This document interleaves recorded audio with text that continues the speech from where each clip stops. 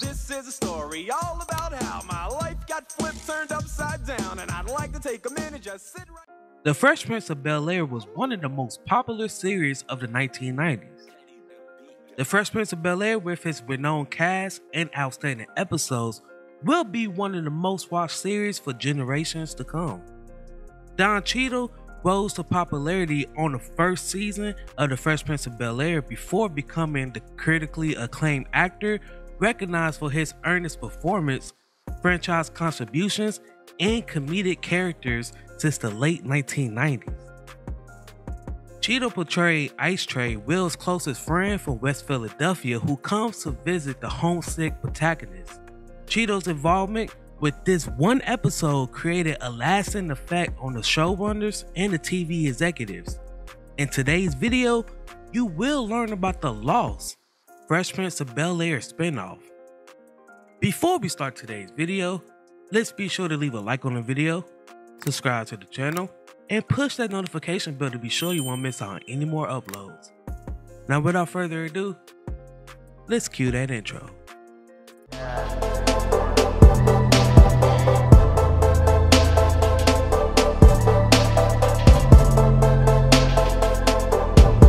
The episode in question was the 5th episode of the first season, titled Homeboy Sweet Homeboy.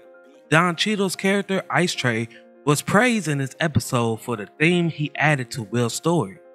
Will, in particular, had the power of his extended family's wishes to depart West Philly at the time, while Tray didn't. Ice Tray immediately became a fan favorite, and the show creators recognized both Cheadle's charisma and the story that his character brought to the table, as well as the connection between Smith and Cheadle. This episode received an average of 22.7 million viewers on NBC. Before the episode aired, the show producers offered him a spin-off show called In the House that was focused on Ice Tray's life in West Philly, and for which Cheadle recorded the theme song. The pilot episode of the show aired on July 1st, 1991.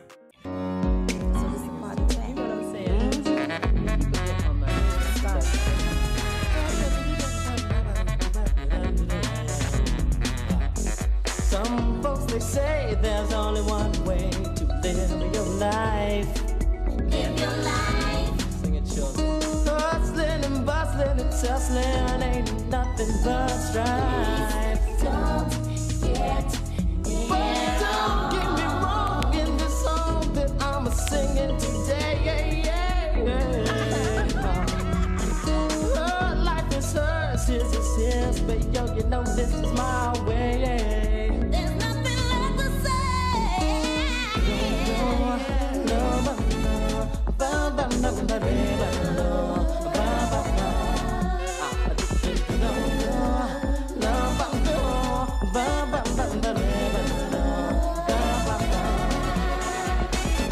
Cheadle described how he got his spinoff with Uprise. Cheadle added that they rehearsed all week, and they was due to shoot the show live in front of a live audience on Thursday, but he was offered a spinoff show that morning. The show pilot was shot, and it was a grittier, more raw version of the original show, but NBC, they didn't take it for unknown reasons. Cheadle revealed why the show was never picked up on the Jennifer Hudson show on December 9th, 2022. Yeah, I was on, I think, the 5th episode of the show, and by the 5th episode, they just loved the chemistry between Will and I, and the producers came to me and said, we want to do a show for you that will be right on after The Fresh Prince. And we developed it, and we actually shot the pilot. And at that time, there was a guy who ran NBC named Brandon Tartikoff, and he got sick and had to leave, and the new guy came in, and as they do, like, killed all of the old stuff. So the show never went on the air, but it was gonna air right after The Fresh Prince of Bel-Air. It would have been a whole different, who knows what would have happened. Man. I may have made it. I may have been a star, who knows? I wish we could have seen. Cheadle also said in another interview that he was dating Hillary Banks actor Karen Parsons, which explains why Hillary and Trey clicked so immediately.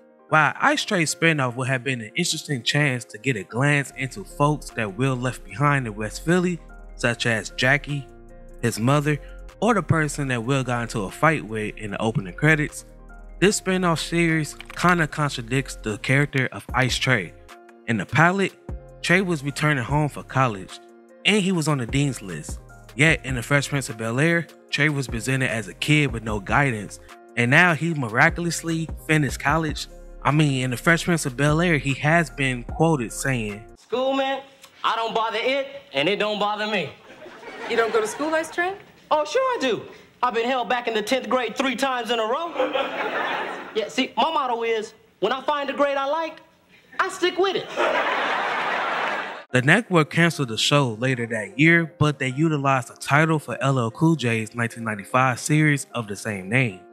It's odd that the character was never brought back over the 6 seasons of The Fresh Prince of Bel-Air, considering that Ice Trey's one-off episode was positive enough to garner him a spinoff.